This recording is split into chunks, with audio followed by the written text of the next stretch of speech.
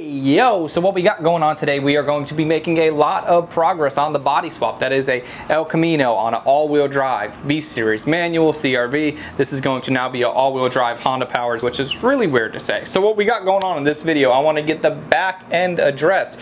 I kind of want to start at the back, make my way forward, get everything in the back knocked out, middle knocked out, engine bay knocked out, then we will get this entire project done and dusted. So I want to get the bed floor put back in it. Also need to figure out some sort of wheel tubs because the coilover location from the CRV, all of that's going to get a little bit weird, but we're going to get it figured out. We're going to get it knocked out. So let's get started. And now you're watching the summertime rule of thumb, that is number one in the ocean while in the ocean is cool, but number one into the ocean while out of the ocean not cool channel of YouTube. Welcome to BodeVision.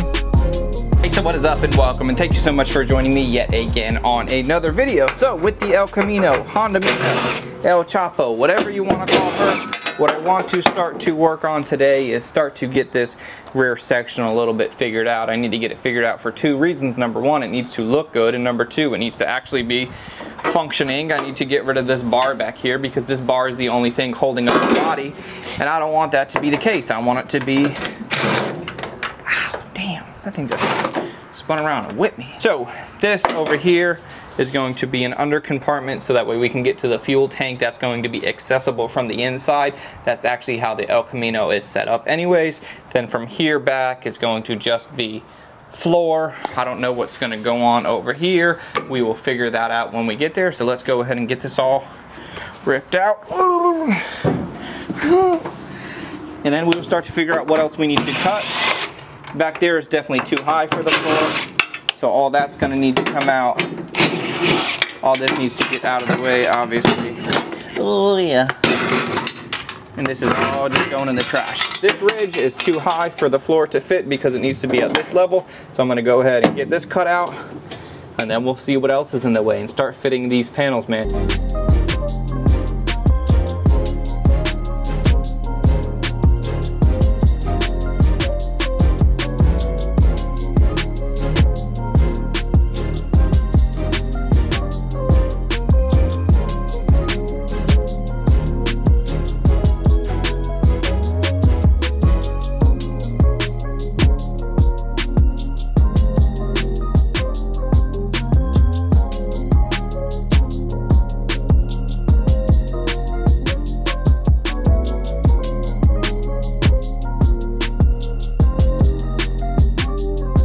So now that we have all of the low points out of the way, I have a clear path from every ridge, left to right, front to back. We shouldn't have anything in the way that can be cut out. Obviously, these guys are going to be in the way a little bit, maybe, possibly.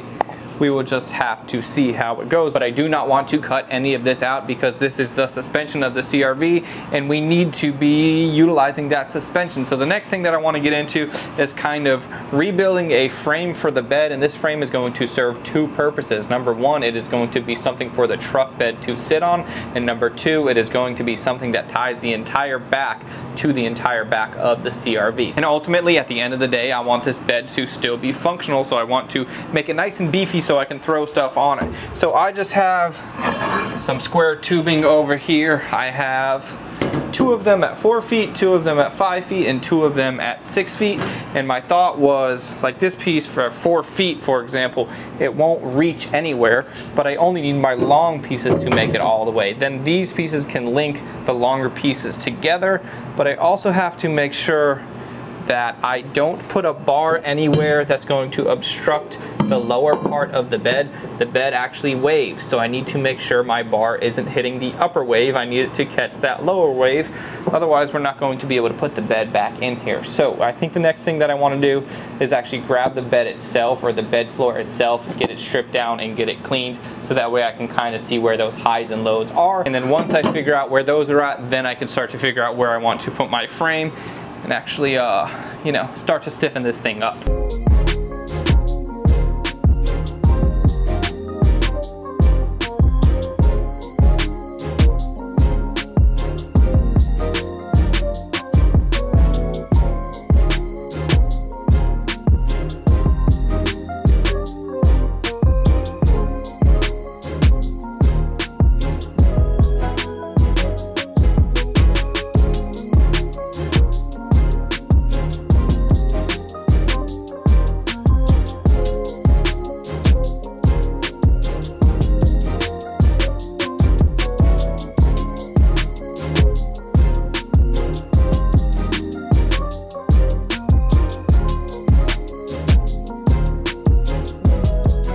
point, I have the underside of the bed all cleaned out. All of the structure that was under there was connecting the bed to the old frame. None of that applies anymore, so I wanted to just tear it down to bare skin so that way I can start from scratch.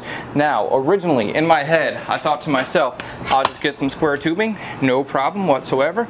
Run it across one side to another, just like this. Connect some braces. All of this bracing will be nice and strong and held together, but that original plan went out the window. And the reason I am saying that is because if you can see right here, this is actually an upper, this is a lower, upper, lower, upper, lower, upper, lower, upper, lower, upper, lower. Now this edge right here is part of the upper. So now if I ran a bar straight across, that would get in the way of every time that there is a valley. We've got peaks and valleys, uppers and lowers, so that is not going to work. So I had to adjust my plan just a little bit. So if we can see over here, what I got going on is I am using the underside of the bed as a jig. This jig is going to establish our peak and valley height. So this right here that's going straight across is obviously going to be up higher than this one that runs in a valley. Now we are looking at it as a valley, but keep in mind we are on the underside of it. So this is at the right height for this. This is at the right height for that. These guys that run all the way forward, they will start at this bar. They will go in towards the cab. These will go from left and right. The left and rights are going to sit lower. The front to back is going to sit higher, which is the opposite of how it sits right now because this is upside down. So what I'm going to do right now is get this guy welded together in here because I know for sure it is going to fit if it is welded up in here. So we're kind of establishing our frame. Once we get our frame in the truck, we will then secure the frame as far as structurally going down to what's there already. And I think we have a good game plan going. Was it what I wanted to do initially? No. Is it still going to work? And am I going to be happy with it in the end? Yes.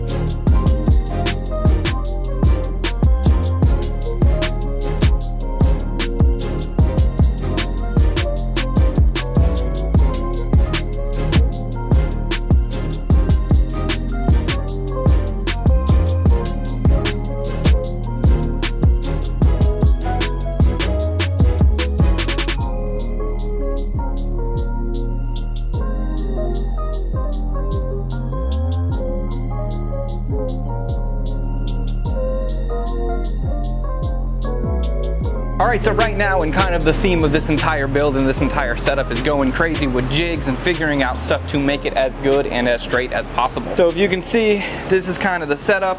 We got my ladder bars. These are not ladder bars, but I'm tacked in right there. I'm tacked in right there. This guy is going across. I have to add this little section right there and that little section right there. Then I have that flat piece clamped on top so that way I can make sure everything remains at the right height, length, width, and everything is going to fall in line because keep in mind we have a upper, we have a lower valley, and we have a peak. This peak is for this bar right here. So let's go ahead and get that welded in, and then eventually, what's up Lola? We're going to be able to get this floor sat in there.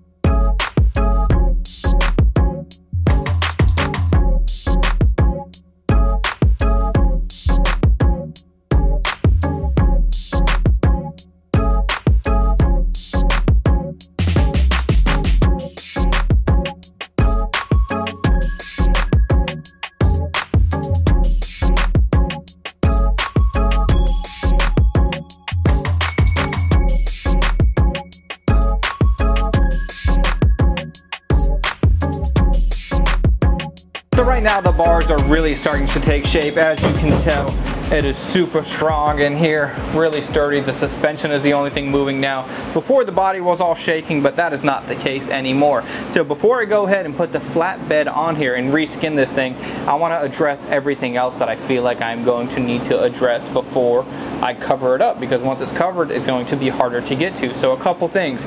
I need to get the wheels to become part of the outside of the car. Right now, it's kind of a weird gray area. In the end, I'm going to have to do some type of a wheel tub just for aesthetics to make it look good. But as far as functionality goes, we need to stop water from coming up in here. So I'm thinking in that area, this is just going to be super quick, nice and simple, really easy. I'm just going to tack something like this and there, wherever I see fit, however I see fit, just to make it where the wheels and whatnot are not going to spray water in there. So I'm just going to do a couple pieces at a time, spot weld it in there. This isn't super structural, even though it is adding structure to what we got going on. You know, this is more of a function thing to make sure water and whatnot. So let's go ahead and get this in there. Maybe I'll discuss exactly how I make these templates as I'm going on with the next ones. But for now, let's just get this one in.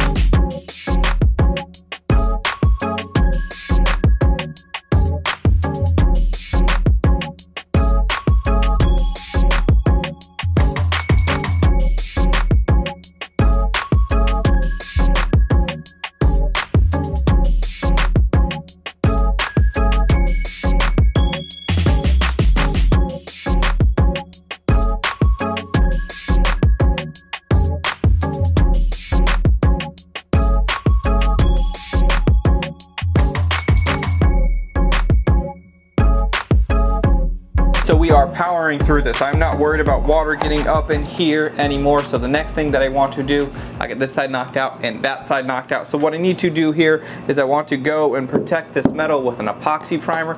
The outside, we could probably do it when we rebedline the entire thing, but it's more important that I go ahead and go on the underside and get that addressed, because I want to get seam sealer in there to get everything sealed off, watertight and completely protected. And also keep in mind we can come back with some other things if we needed to, like cavity wax or different types of primers or whatever we wanted to do or need to do to feel like we are making it proper. So epoxy primer on this. Then after that, we will drop the bed in here. Then eventually we need to figure out what we are going to do to make this thing look aesthetically pleasing, because right now it makes sense what it's doing. It doesn't look good. So when the bed goes on here, we'll figure something out. Let's get that primer going.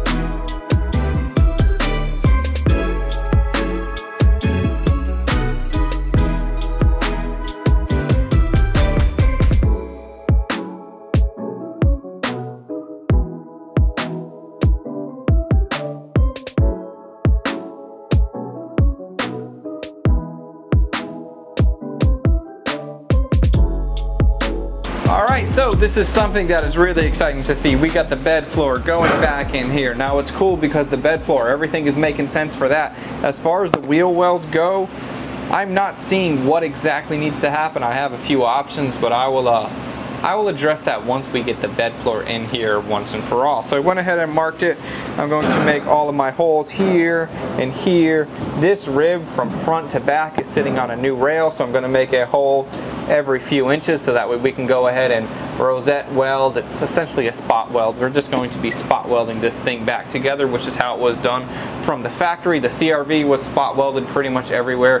The El Camino was also spot welded everywhere. So I think I got a game plan. This needs to come back out, drill all of my holes, prep out all the edges, throw it back in, and the edges on both sides actually need to be prepped, but then we'll throw it back in, get this thing welded out once and for all. And also too, we're still going to have good access to the fuel tank underneath for the CRV because we have a area under here which the El Camino had anyway, so all of that stuff is kind of staying the same, which is really cool. So I know what I need to do for this. I don't know what I'm going to do as far as the wheel tub, so let me just go ahead and get knocked out what I already know until we get to the stuff that I don't know. Then I'll have to figure it out when we get there.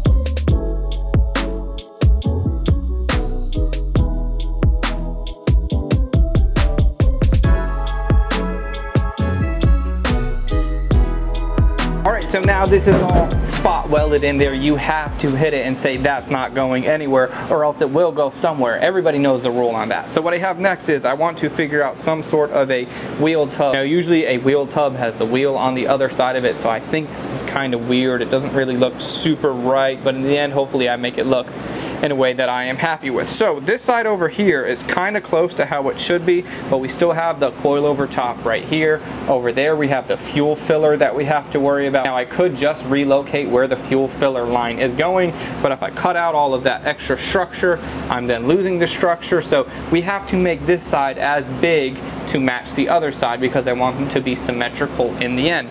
So what I'm thinking is I have this, the good old tractor fender. This is going to be a base for me. Now two things with this that I don't like. This is too tall and it's too narrow. So what I'm thinking is I'm going to cut it right down the middle, pull it back a little bit, pull it forward a little bit, and pull it down a little bit. Now let me show you a pretty cool trick on how to find center on something like this. So what I did was I just took this piece of tape, I marked both ends. You can see right there is one end, right there is the other end, and when I put it down, you can kind of see where this is going. So I marked both ends, that end right there, that end right there.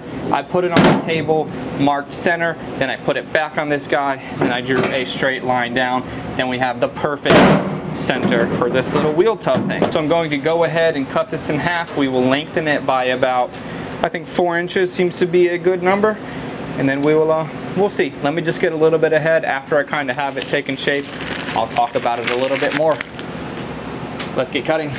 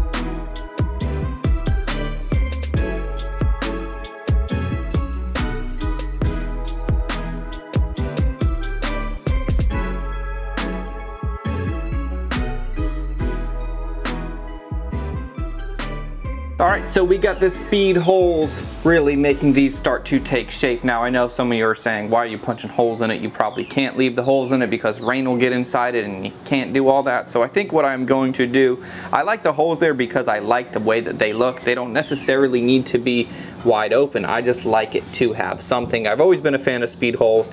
I feel like it kind of brings it together. I like the way that it looks, and that's the only answer that we need. So I think what I'm going to do is cut out some circular pieces of metal to actually plug these holes shut, because I want there to be some shape and some flair and a little bit of pizzazz going on. So that's going to be welded shut, but it is still going to have the actual press look on the outside, so it'll still look good. Keep in mind, this is all going to get re-bedlined in the end. Now another thing that I have to do, I have to cut out a access panel right in this area, because we need to be able to, in the end, have access to the tops of our coilovers. Now the coilover doesn't need to come up this way. It does not need to be a gigantic hole, but it still needs to be an access hole nevertheless, just so that way we can get to these nuts, drop these guys out of here. So I want to get those two things knocked out. I want to plug the holes and figure out what I need to do for an access flap. That access flap also needs to be semi-watertight, because, you know, I don't want water going into here, then it's getting in the cab, then it is going to be a mess. So let's go ahead and get those knocked out, man. We are just knocking out one thing after another. Before we know it, the back section of the Honda Mino, the El Camino, El Chapo is going to be good. Then we are going to keep working our way towards the front, getting it all sound. Then it is going to be a full paint job, which I am really excited for.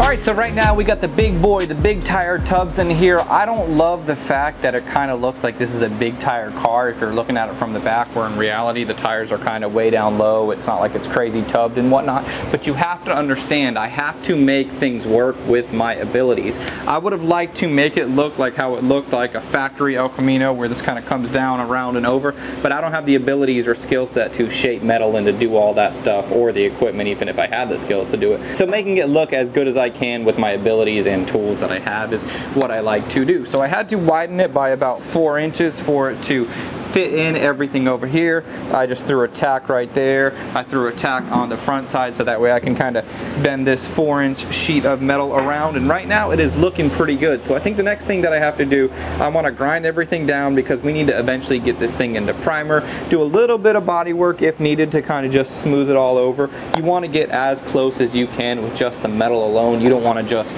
cake body filler all over the entire thing. Even though it's going to look really cool smooth over, I want to make that smooth over happen with just the metal itself. Number one, I need to prime the inside, get this thing tacked in here, then I can start grinding it down, do a little body work, and eventually we want to get this thing in primer. Then the entire engine bay is going to be redone with the bed liner, and in the end I think it's going to look really good.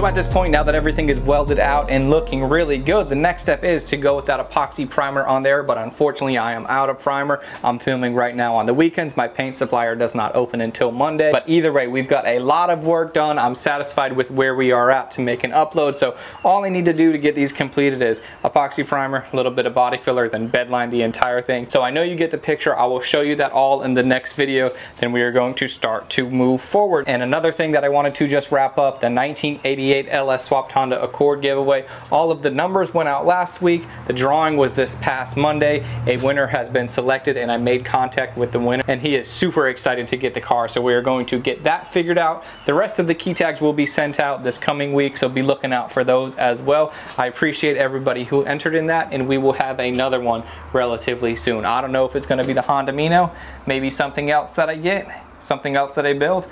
I don't know. Let me know what you think. So thank you guys so much for watching. Like this video, comment, subscribe. A lot of good progress on this one, and I'll see you on the next one. I'm out.